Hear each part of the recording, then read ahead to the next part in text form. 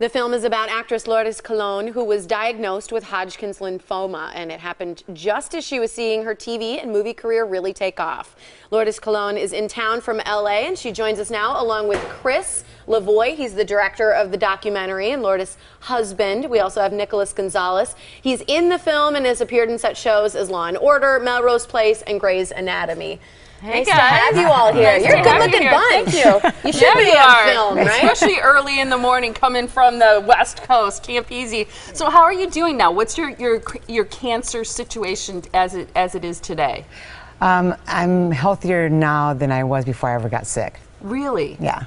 So I'm very healthy, cancer-free. I'm doing good. Why do you think you're healthier now than before your diagnosis? Have you done things intentionally to look and feel good? Yes.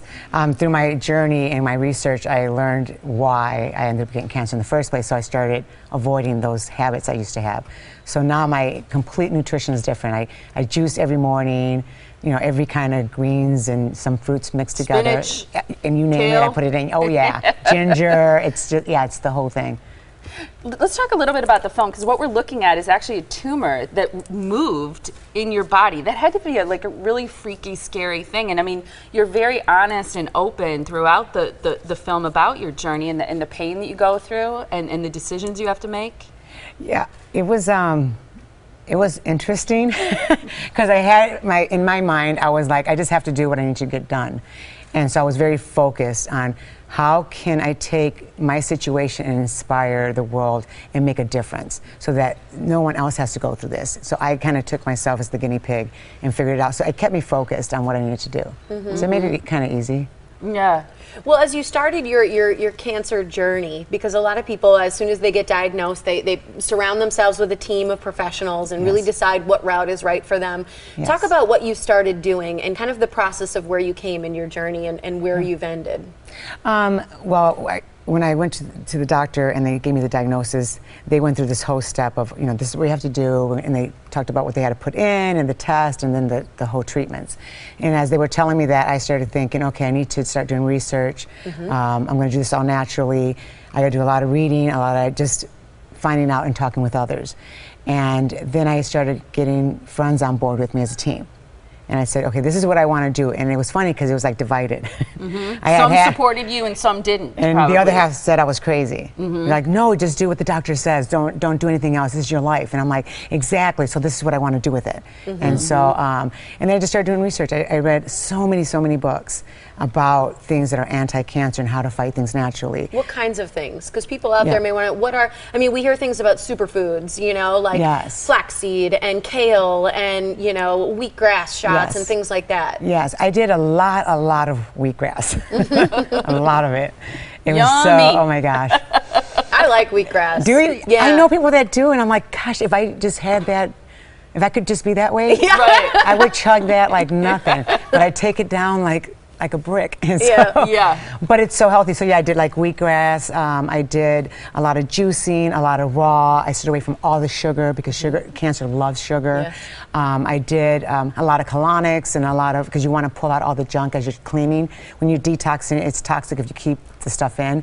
So colonics, coffee enemas, to you know, probiotics to put in the good bacteria. But there was just this whole system of things that I needed to do, and then things that I needed to stay away from. So, why make this film?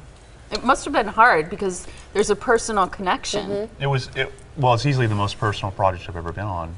You know, so Lourdes, for the longest time as an actress, she kept saying, you know, I want to change the world for the better. I want to make a difference.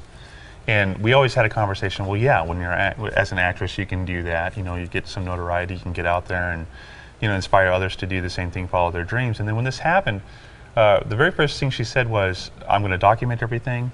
I'm going to make a documentary out of this. I want your help with this.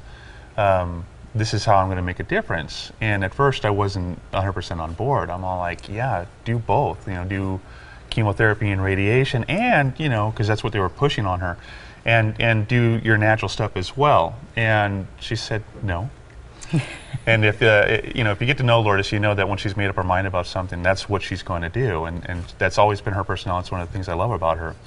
And so I had a choice to make. I could either support her or it could be against her. And when it gets down to that, when it's a real black and white question like that, you just it was easy. Yes, of course I support you. I mean, it had to have gotten really scary, especially when she was in, I believe it was an induced coma. That's right. And she's laying there, she's unconscious, fighting for her life, and you're like, I'm still making this movie? Yeah, that was actually probably the hardest point for me. So what was almost beneficial about making the movie is when I was operating the camera, I had a sort of a sense of separation. Mm-hmm. It sounds odd, but it got me a more objective perspective as to what was going on.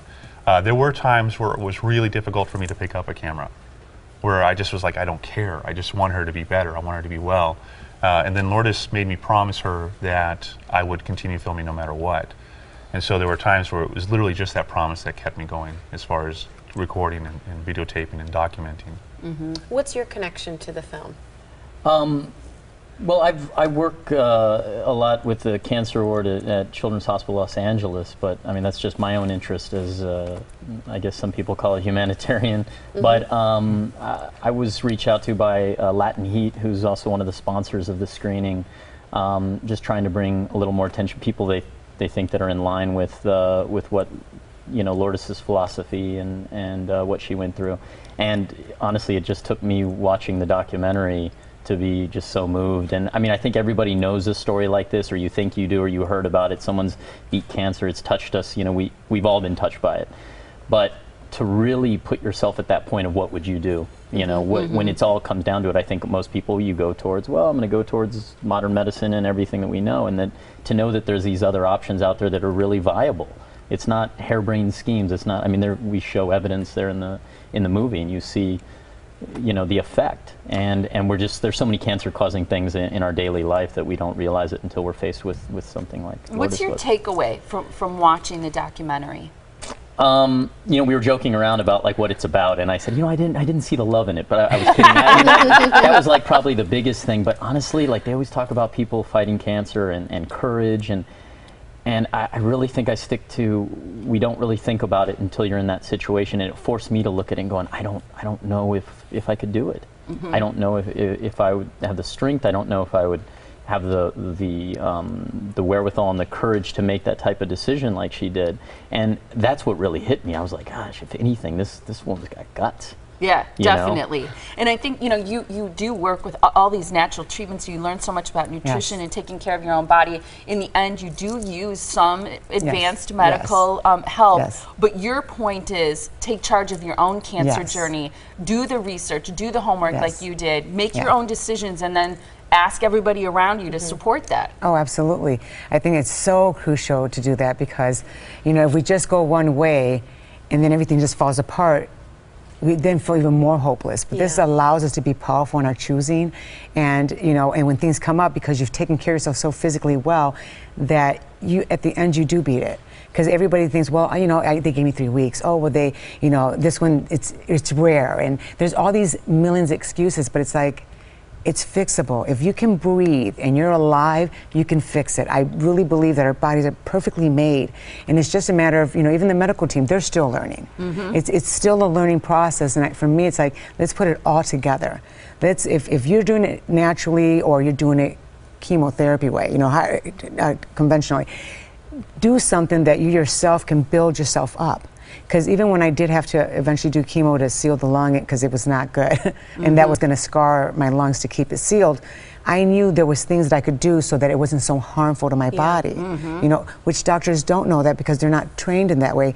And so it was neat because I had this conversation with the conventional doctor, and we really bonded, Dr. Bahadini, who's in it, and she got where I was coming from. So she then would say, oh, I found out that, and then we would exchange information on things. Mm-hmm. And it's treating the whole patient then. Yes, instead of being just the same. Mm-hmm. It's not all in one square. You got to get outside that and really start finding out what works with you. I think it's great. Thank you. The screening tonight, so you can go and follow more about this journey. It's at the Oriental Theater. It's tonight. The red carpet starts at 6 o'clock. The private screening of the film is at 6:30. There's going to be followed by a Q&A with Lourdes Colon as well as Chris and Nicholas as well. You can RSVP on their page. It's Latin Heat.